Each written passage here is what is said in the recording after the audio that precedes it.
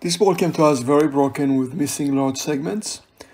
I'm going to show how to construct the pieces of clay to supplement what's missing. I'm going to be using the slab roller. Takes clay, makes it flat. Here's a piece of clay. I will have to smooth it to take the canvas marks off.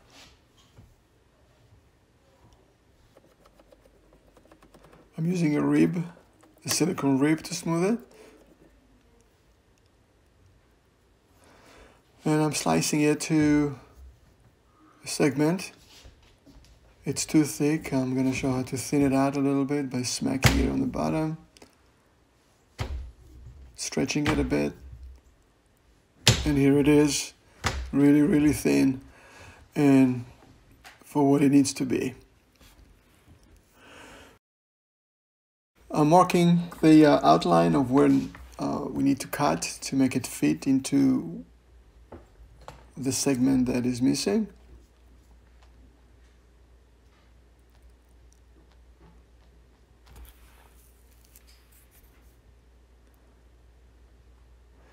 And you can see the marking there. I'm going to use a knife to cut this outline.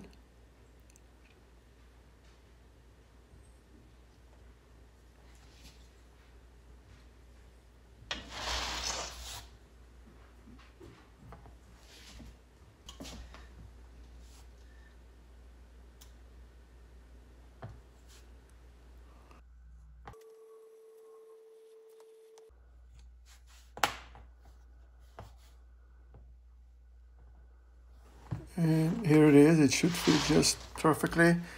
Let's try it. Although the clay is flexible, so if it's not perfect, you can smoosh it into place.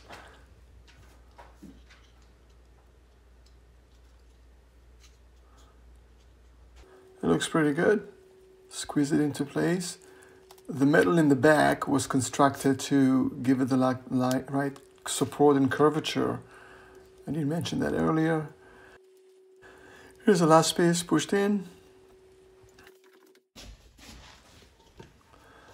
I'm using this line and let gravity fall in the right place, and I push it against the clay to mark where it needs to be cut. There are many techniques to cut the clay in the right location.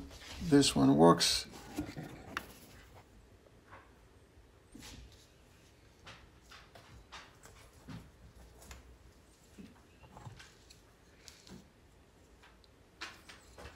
Cutting it where the mark is.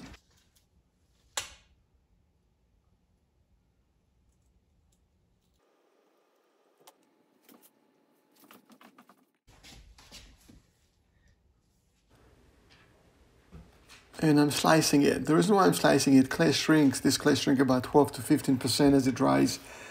And by segmenting it, it would dry the way it shows right now with some gaps. I'm firing those pieces in the kiln. Here are the pieces fired. Now it's hot clay, and I'm going to place them one by one, and it fits on the bottom pretty good, but the gap is going to be there, as you're going to see. I'm cementing them in place.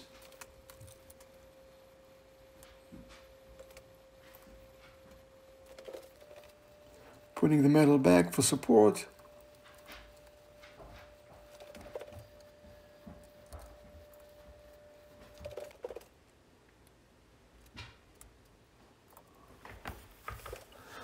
Now it's cured and you can see the gaps. I'm gonna epoxy them in place. I'm gonna pour epoxy from the back side, and I'm using the tape to contain the epoxy.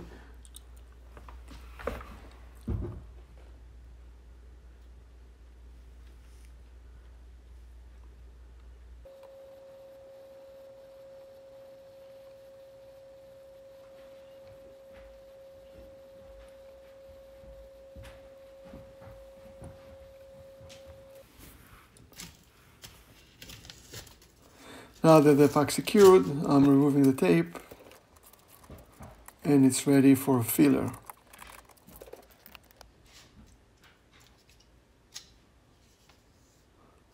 Before I put the filler on, I'm using the Dremel just to remove the excess glue and flatten it a bit.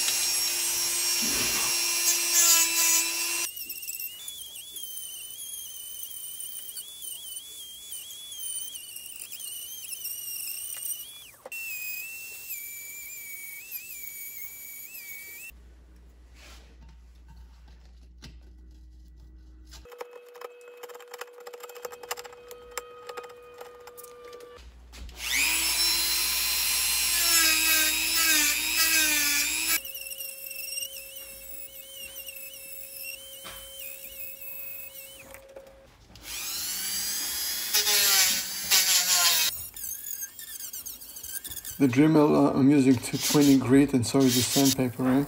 I use it by hand, giving more control of surface continuity. Wiping it out with alcohol.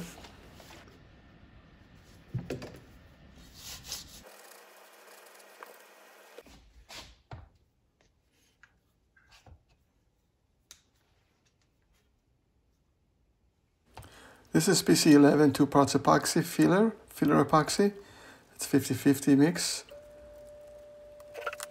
Again, I'm filling up the gap. I'm using that same rib, the red rib, the silicone rib, to smooth the surface.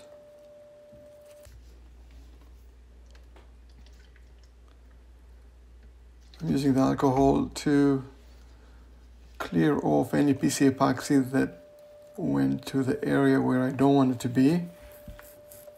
You do it while the PC epoxy is still malleable and soft.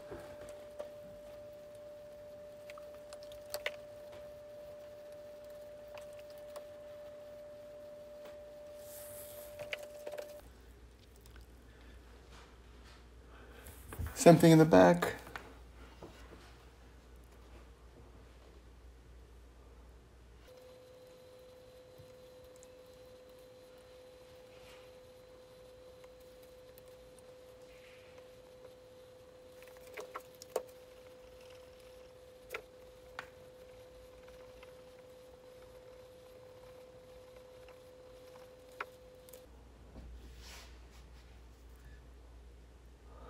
And now I'm filling all the gaps. That's typical Kintsugi process where we fill up the gaps, then we wipe it off with alcohol, leaving the PC epoxy filler only inside the gaps.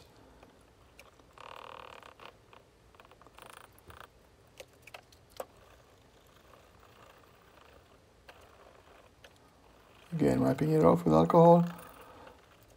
I replace the cotton cloth often to make sure that I don't leave smearing behind.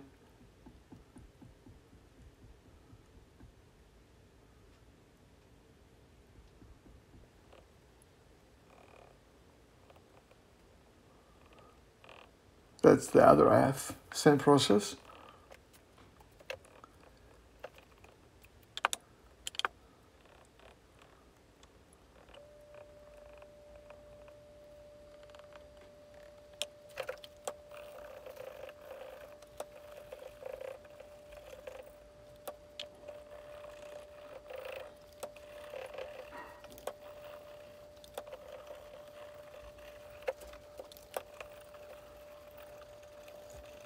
Wiping it off, let it cure, and then applying the Kintsugi process, and here it is finished.